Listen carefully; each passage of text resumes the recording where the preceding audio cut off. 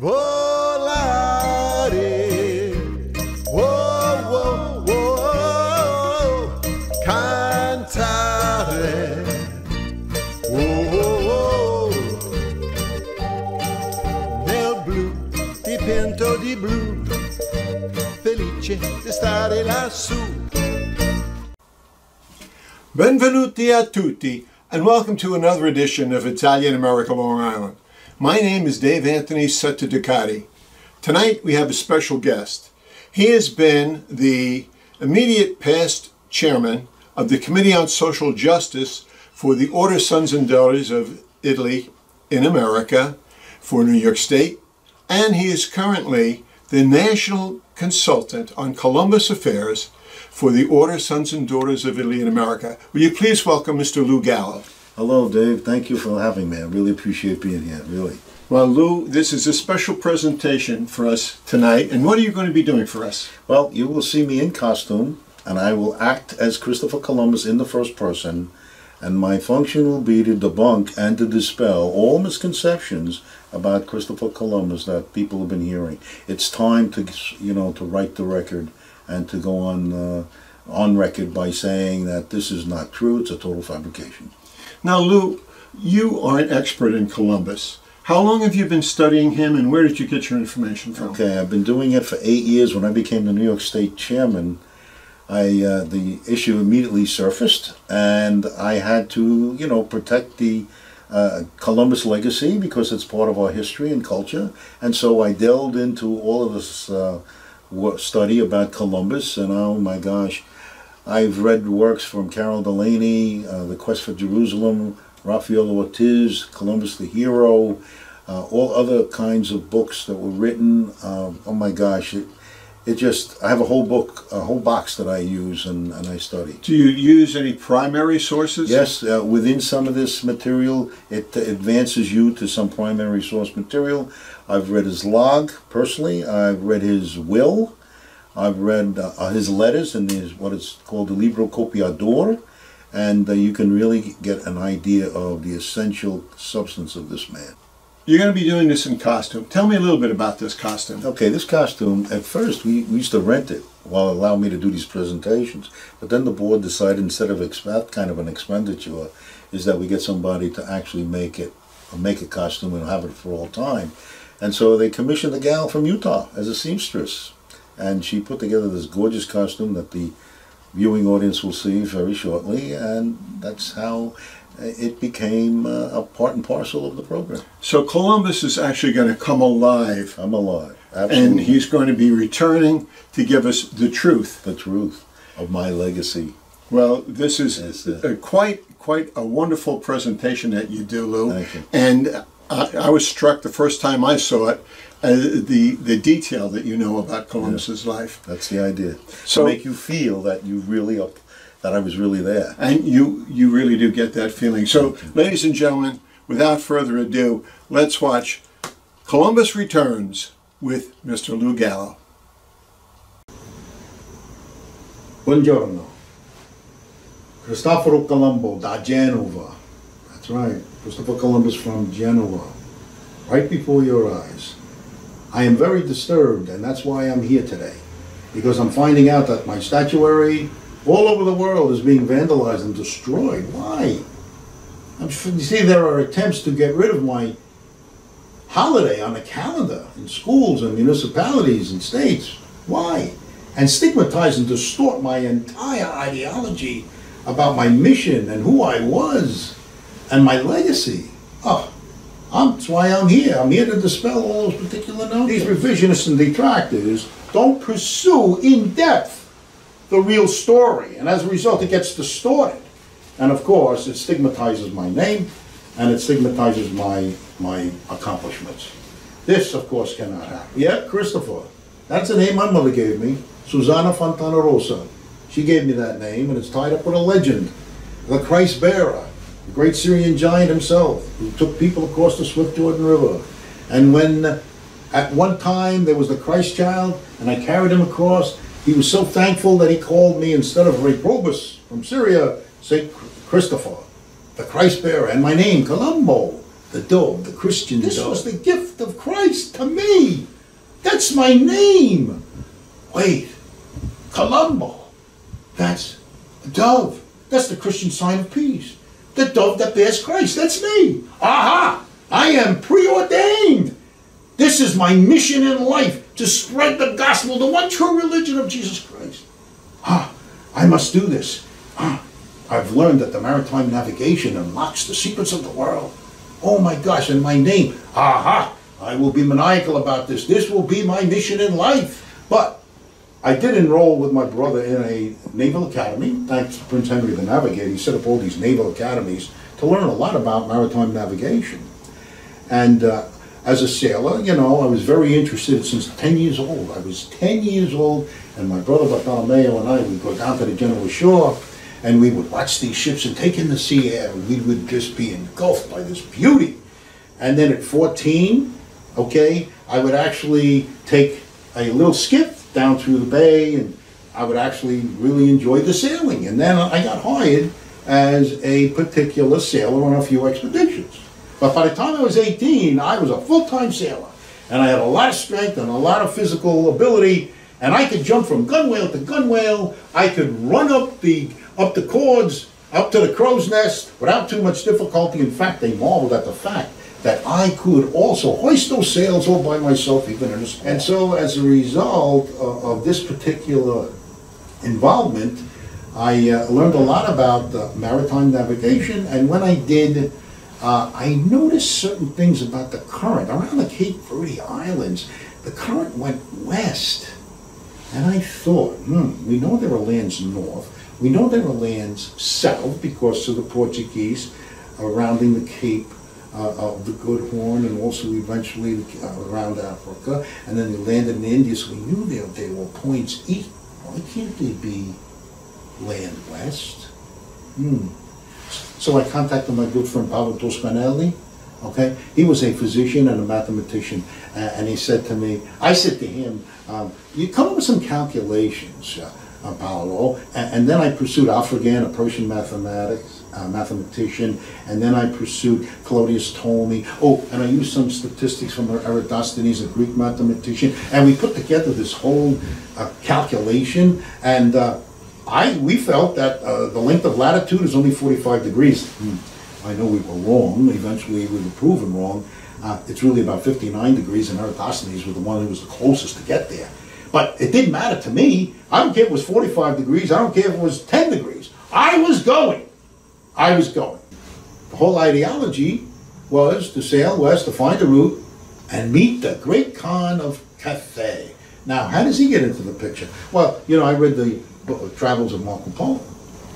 And in there, it said that the great Khan was interested in Christian theology. He had met Christian missionaries, and he was very, very interested in learning more. And bring me the oils of the Holy Sepulchre, he said.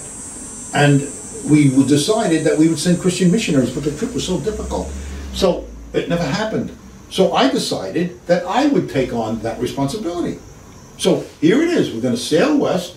We're going to meet the great Khan of Cathay. Oh yeah, there's the riches and all of that, the dyes and the perfumes and the tapestries and all that other stuff. Okay, but that's not really the idea of the mission. The idea of the sailing was to gather those riches and use those as a means to finance this expedition to meet the great Khan of Cathay. Using his forces and Christian forces, we would defeat the Muslim Turks, and we would free Jerusalem, and we could spread the Christian gospel all over the world. That is my mission. And that's what it's really all about. The goal was not an end, it was a means. That was the whole idea. So anyway, I finally convinced Queen Isabella that this is something that we should do, and you know, we were kindred spirits. She also was very Christian. And it was the obligation of every Christian at that time to spread the gospel and to convert people to the one true religion. And that's why I decided to take on this mission. Oh, I became quite maniacal about it. And so we sailed west. I cobbled together a crew. The Palos sailors were the best. So when we launched on August the 3rd, 1492, we actually sailed from Palos, Spain, and we sailed directly to the Canary Islands, and then from we actually picked up some provisions there, and then we sailed west. And then I hear I invaded this new world, Invasion?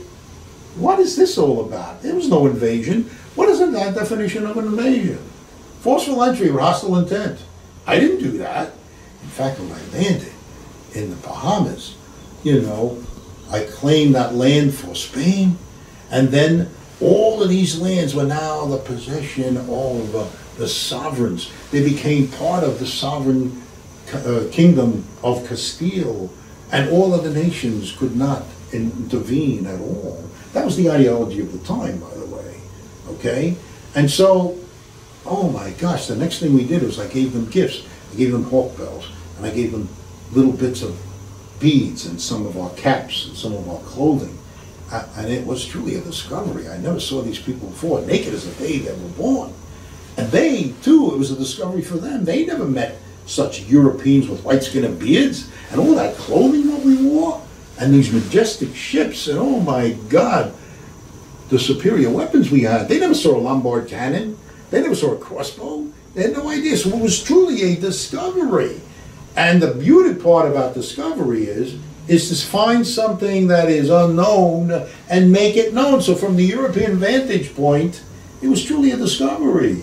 And it was a discovery for them. Thanks to the printing press, all of this information and all this news about my discoveries was spread all over Europe. And that started an entire migration to the West. And the action shifted from the Mediterranean Sea all the way to the Atlantic.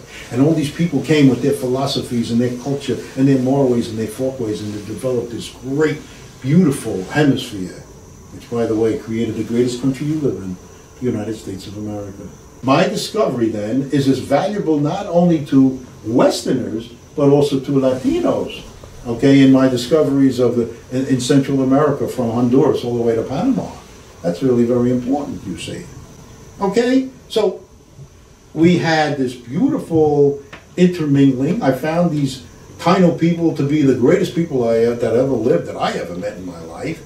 They were very, very generous, very hospitable, and very happy-go-lucky, and I must say, quite promiscuous with their women. That was something. It was like giving a gift to you know, a European, and you could use them as they wish.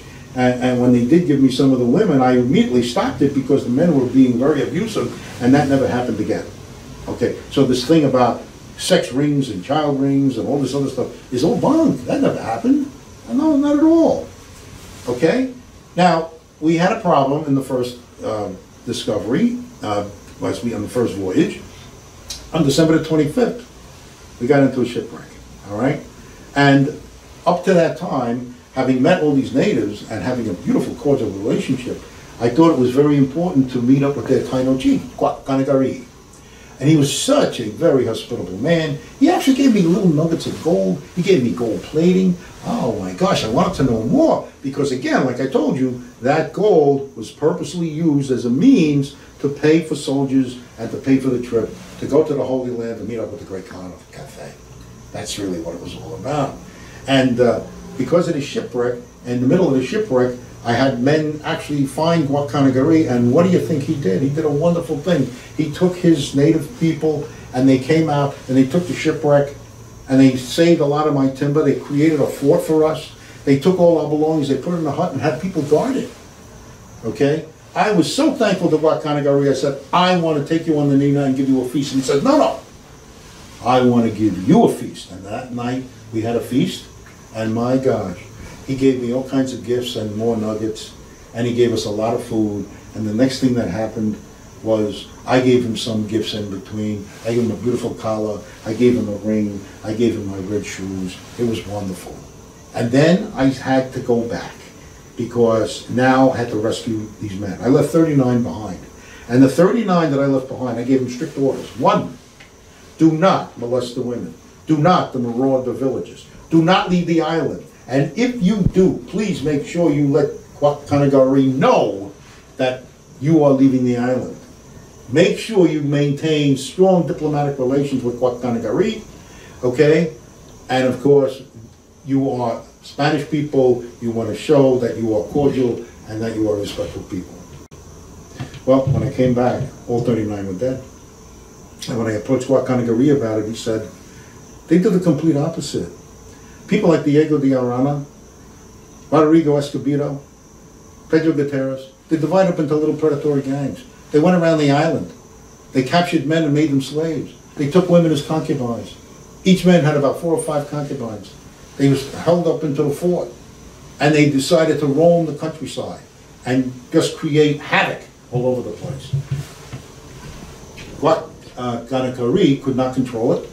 The men that I left behind had totally lost all kinds of sense, and consequently, Kayanabo from the kingdom of Magwana, he decided that he was going to end this, and he killed all of them. Of course, when we came back on the second voyage, the men were revengeful, and I said, no, don't be revengeful. We'll just move to another place further east, and we'll set up a new town called La Isabella, after the queen. Kayanabo was not finished with us. So you see, I had a terrible, terrible predicament. I am trying to maintain cordial relations with the natives, but yet I had avaricious, ambitious men who were seeking revenge. That was right there, the pivotal point that made the enterprise turn south. Okay? I had nothing to do with that. I wasn't there. So you cannot discredit me because of the savagery and the brutality of those 39 men. I simply wasn't there, and that's usually what happened. And my second voyage, when I came back, again, I was under contract to discover new lands, to find a route, to find the Great Khan. So I had to leave the settlement to a commission. It was run by the clergy, my men, some of my men, and of course my brothers. They couldn't handle these avaricious, ambitious rogues.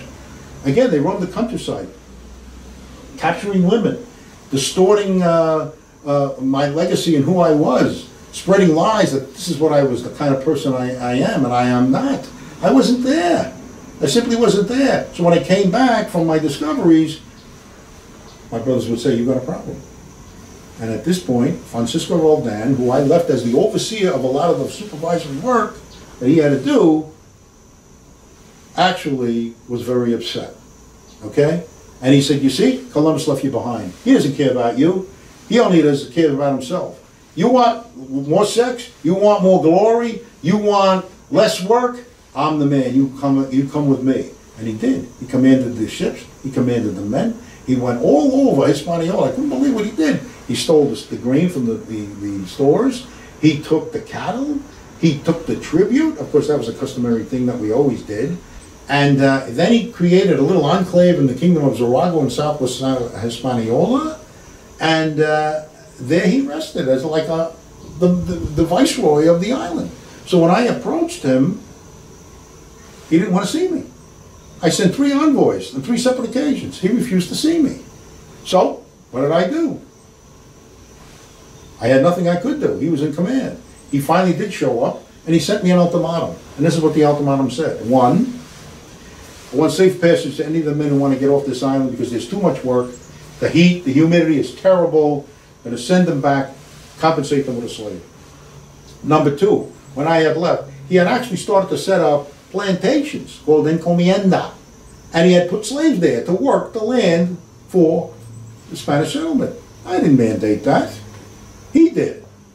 And he wanted slaves to remain for those who did stay behind. The third thing he said is, I want to be the alcalde for life, meaning the mayor of Zaragua. And the fourth thing, if I don't agree, guess what? We kept the right to kick you off the island. So what did I do? I signed it. He was in command. All I asked was, please, be more peaceful with the natives and make sure that the natives can give us food. Because these gentlemen didn't want native food. And we were always shorted with our provisions on those ships, thanks to that Bishop Juan Fonseca, who always shorted us because he wasn't in favor of a mission headed by a foreigner. You see, the Spanish were also very ethnocentric people. God forbid that they're being led by the Genoese and not by the Spanish. And that's the truth. So again, that was a knock against me too as well. Especially because the House of Aragon and the Genoese constantly fought each other. I had more trouble with the Spanish than I do with the natives. Okay? I never asked the natives to do any work. I used to petition the Crown and say to them, please send me miners for the gold. Please send me workers, for agricultural workers. I never resorted to the enslavement of native people to work those lands. You could thank Francisco Roldan for that. Okay? And then when some of these men left because they just found the whole settlement inhospitable for a lousy, measly wage, the Queen sent over Francisco de Bobadilla with strict instructions. Find out what's going on, okay? And come back and report back. But what happened? When he got there, he saw that I had hung 7 Spaniards for contravening the mistreatment, for contravening the treatment of those local natives. That's right. Because I kept writing to the Queen and telling them, listen, these people are mistreating these natives. You have to do something. Do you know one historian even called me the first civil rights activist in the Western Hemisphere? How about that? Because of my concern for those people. And I did. I was very concerned. And so what happened was Bobadilla, so upset, actually grabbed me, put me in chains, threw me in the bowels of a ship called La Garda, took my brothers and threw them in another ship, okay? And I was sailed away back to Castile, supposedly under arrest. What did Bobadilla do? He took my home, he took my belongings, he took all my provisions. He freed the prisoners that I was going to hang the following day. He lowered the taxes. He basically ingratiated himself with these men, and they loved it. All they did was to create a reign of terror. And again, the same thing, marauding the villages, stealing, capturing women. Where was I? I wasn't there. Basically, all these savages and all of this brutality, I wasn't there. I was on the bowels of ship, being shipped back to Castile. You could thank Francisco Bobadilla. Oh yeah, he decided to now question the men, and they put together this expose, and the story, and some revisionists look at it and say, oh, look at that, that's the truth. No, it's not the truth. Historians have proven that was not the truth. These men were covering their own hides and blaming me. Okay? And in my 4th voyage, things even got worse. So in my explorations along Central America, I gave them gifts, they gave me gifts. It was a wonderful time. Of course, we had to contend with some terrible weather and hurricanes and storms. And I was getting sick. I used to come down with the swine flu and malaria. I had a problem with gout. It was really a terrible trip, okay? But I had a little trouble in Panama because my men were so starving that we ate so much food that the Indians there wanted to get rid of us. So we did. We hightailed it out of there. And what happened? I wound up on Jamaica, marooned. Well, what did I do? Okay, eventually I said to the men, you're not going aboard, okay? I'm stopping you from engaging with the natives.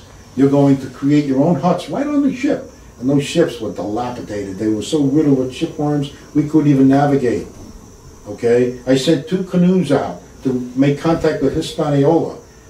Nicholas de Ovando, who at the time was the viceroy. This is around 1500 or so. And my friend Diego Mendez said, you guys send a ship to rescue him from Jamaica. He didn't do anything for 6 months. I know why. Because he was committing atrocities there so badly that he knew that I would report him back to the Crown. And guess what he did? He let me stay there for 6 months. 6 months doing nothing. All I could do was try to keep the men quiet, keep them away. The men were getting restless. There was even an assassination conspiracy against me because I refused to get off that island as I was waiting for a ship from Nicholas de Ovando. And you know what he did? You know what he did? He just created this great feast for all the natives, assembled 84 chiefs. Then he captured them all, stuck them in a hut, locked up the hut, and burned it to the ground. Took their queen, Ana Cayona, and demanded that she be a concubine for his troops. When she flatly refused, he hung her. Where was I? In Jamaica, marooned for a year and 4 days. I wasn't even there. And revisionists and detractors blame me for that. It was Nicholas de Ovando. It was Rodrigo Escobedo. It was Pedro Gutierrez. It was Francisco Bobadilla. It was Francisco Roldan. And some other beauties. Diego Escobar. Here's another one. A mutiny. As soon as he heard mutiny, he was on board. Okay? They didn't like me because I was Genoese and I led this expedition. They wanted a Spaniard there. And Martin Alonso Pinzon trying to steal my glory as the captain on the Pinta, claiming he was discovering lands. And he left us in the first voyage. At the end of November, we landed in October. The end of November, he was off on his own. He was gone for 6 weeks. And then he comes back with a lie. Oh, I was only just looking around. You were looking around for gold. That's what you're looking around for your own self. And you cobbled together people who were slaves on your ship. I took them off your ship and I sent them back home. And Guacanagari, who was always running into problems with the Caribs. The Caribs, the hostile people. Formal manhunts, they were cannibals. You get that from the Tainos. They used to call them Canib. Canib, that's how we got the word cannibal. What does Carib mean? Carib means strong men in warfare. What does Taino mean? People of the good. And they were. They lived up, their personality lived up to their name. This is what was going on. And here, in the midst of all of this chaotic mess, I'm trying to maintain cordial relations, report back to the Queen about some of the resources that are there. Did I mention slavery? I surely did. The Portuguese did when they actually went around exploring. But I said to her, you may want to do that. It had nothing to do with I couldn't find gold. The gold was there. Just didn't have enough men, or the men came down with sicknesses as a result of the heat, the humidity, and the food shortages. They were always sick. They didn't have enough men to do it. How did I know? Because on the fourth voyage, as I was coming in to Hispaniola, 3 galleons of ship loaded with gold from Hispaniola were on their way out. And I said to them, do not go, there's a hurricane coming. You know, I could predict hurricanes and storms. That's how good of a navigator I was. They didn't listen to me, they laughed. Who was on that ship? Roldan and Bobadilla and Guarianex, who was another rebel native, in cahoots with these guys. And what happened? It went down. My men were saved because I was smart enough to find the inlets and bays and protect the ships. And my particular ship saved. And what happened? 1 galleon did survive. It was loaded with provisions that were remanded back to me, had to go back to Spain, demanded by the Queen. And that survived. And everybody said, ooh, he dabbles in the black arts. He's a sorcerer. Nothing to do with it. I told them not to go. They went. Okay? Like I said, I had more trouble with the Spaniards than I did with the natives. I did the best I could to maintain cordial relations with them. And in my will, did you ever read my will? What does my will say? One of the stipulations to create a bank account in the Banco San Giorgio in Genoa, to create a hospital and a church in Hispaniola. Purpose? Pray for my soul, number 1. Number 2, convert the Indians to Christianity by the use of the church, and because of the raging sicknesses amongst those Indians, have a hospital to take care of them. Yes, we did contribute measles and influenza and the common cold and smallpox. But guess what? When you meet cultures meet, we got diseases from them. Hepatitis, encephalitis, and tuberculosis. And a skin lesion that they used to come out with called yaws. When the spirochete or the pathogen entered the European body, we got syphilis. And on my first and second voyages, when we came back, we spread syphilis all over as an epidemic all throughout. So there's justifiable reasons for what happened. These are not misconceptions. This is the facts. I changed the whole course of Western civilization. All of those people migrated and created this beautiful Western Hemisphere, and eventually created the United States of America, the land in which you live. And do you think, with all of that kind of accomplishment, I don't deserve a holiday in my name? I don't deserve a statue? Do you know I'm on 3 continents with those statues before this garbage started? 3 continents. North, South America, and Europe. The most. Even more than Jesus Christ. That's how honored I was because I changed that course. I'm not an ogre, okay? I'm not a brutal, totalitarian invader. I'm not a barbarian.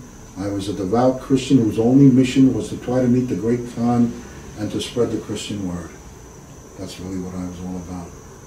And on May 22nd, on May 20th, 1506, on May 20th, 1506, I passed. My final words, in manus tuas, Domine, commendo spiritum meum. The same words Christ uttered on the cross. In your hands, Lord, I commend my spirit. And so I passed. And here I am again. Please, don't you think I now deserve a holiday in my name? A statue in my name? Please, now that you know the true facts, do your best to protect and defend my legacy. I would greatly appreciate it. Arrivederci. Lasciatemi cantare con la chitarra in mano, lasciatemi contare con canzone piano piano, lasciatemi cantare perché ne sono fiero, sono l'italiano,